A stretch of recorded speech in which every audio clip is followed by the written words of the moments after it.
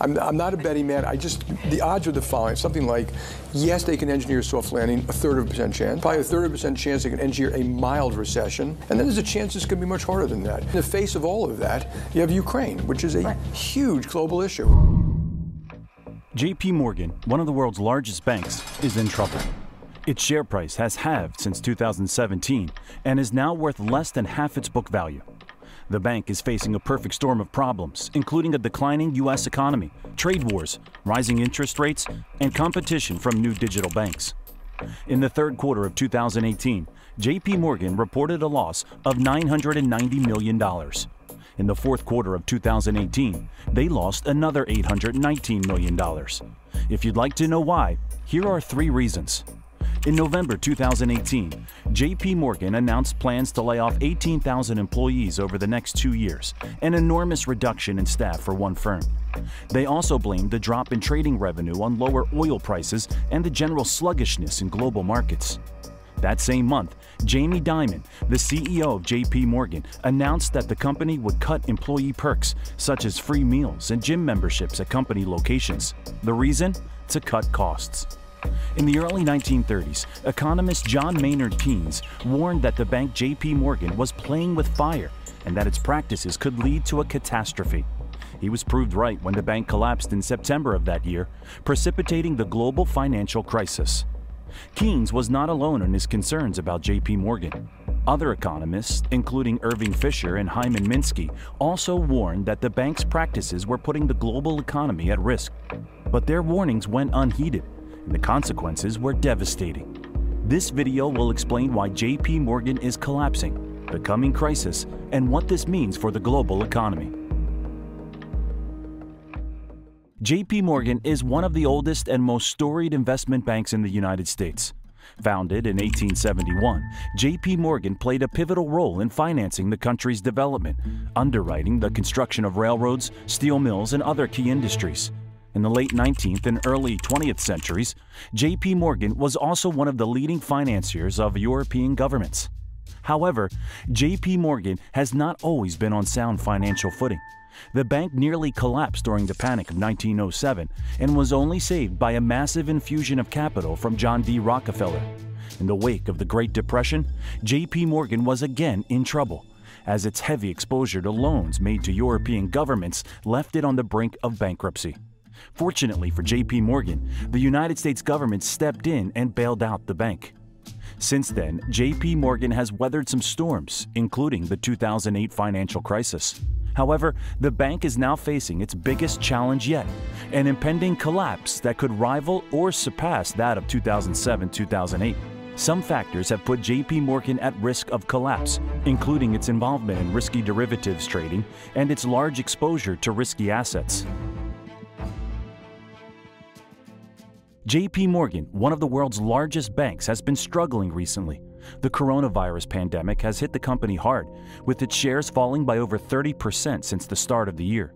JPMorgan has also been embroiled in several scandals, including the alleged manipulation of the precious metals market and the involvement of its employees in a major fraud case. This week, the CEO of JPMorgan Chase sent out a memo stating the nation's largest bank is working with law enforcement to investigate potential misuse of the government loans, including employees who may have improperly received some of the money.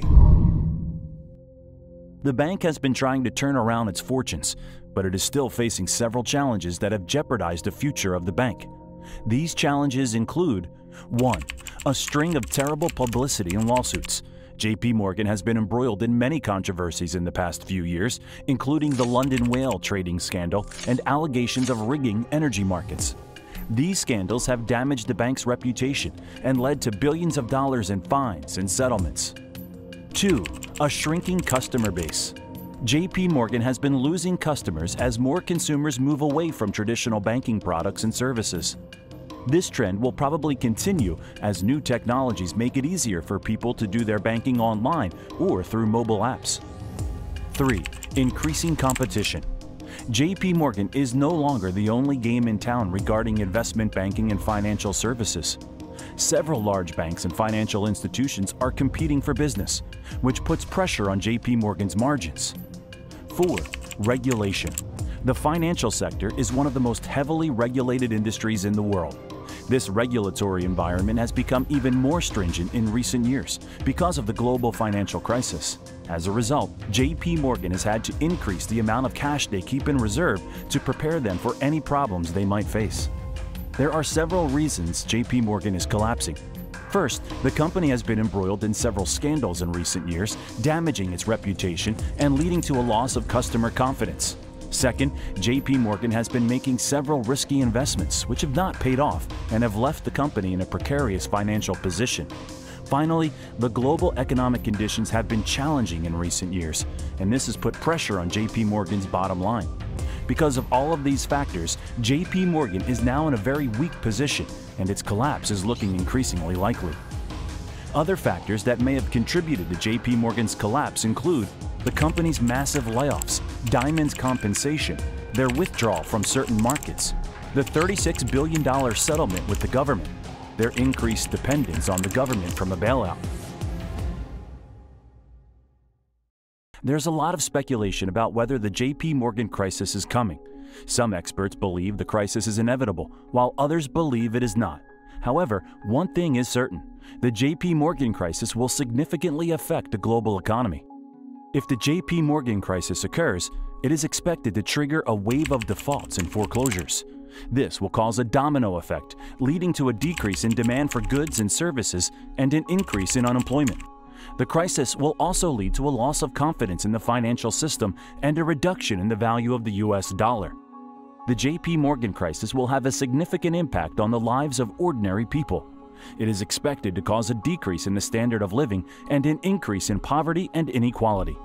The crisis will also have a negative impact on the environment, as it will lead to a rise in greenhouse gas emissions.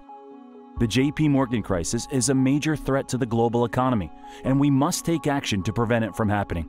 One crisis that could cause serious problems for JPMorgan is the collapse of the derivatives market.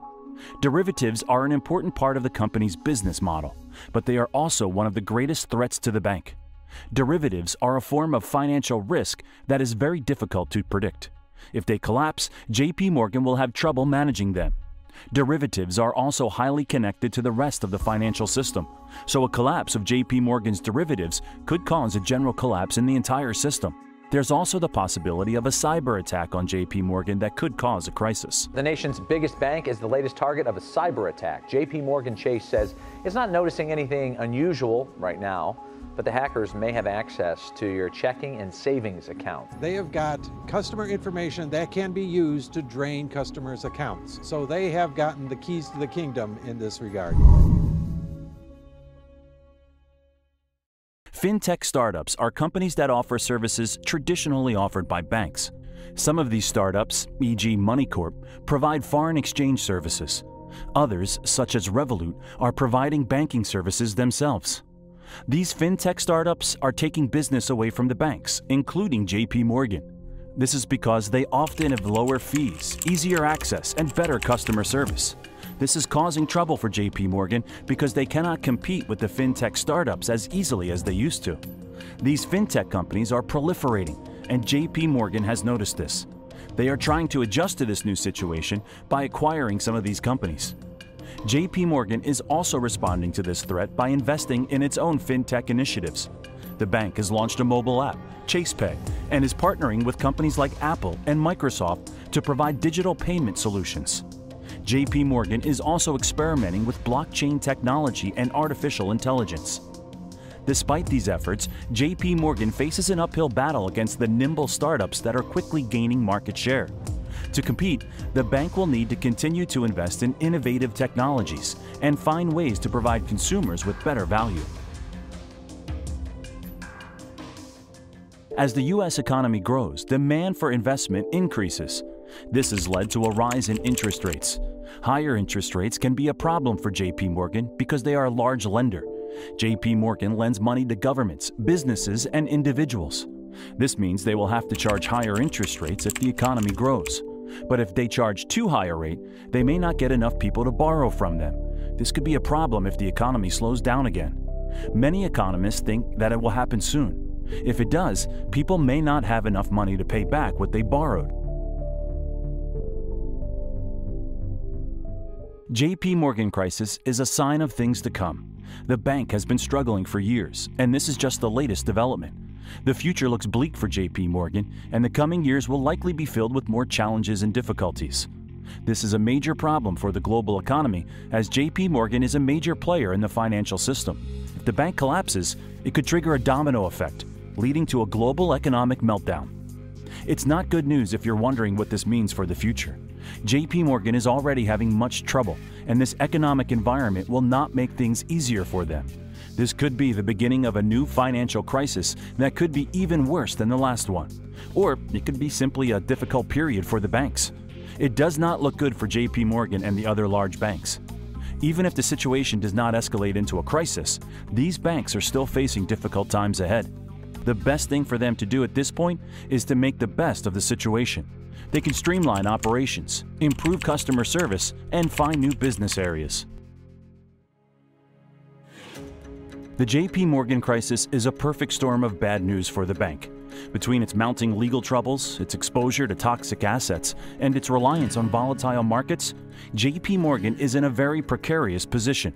While it remains to be seen how this crisis will play out, one thing is certain: JPMorgan is in for a rough ride.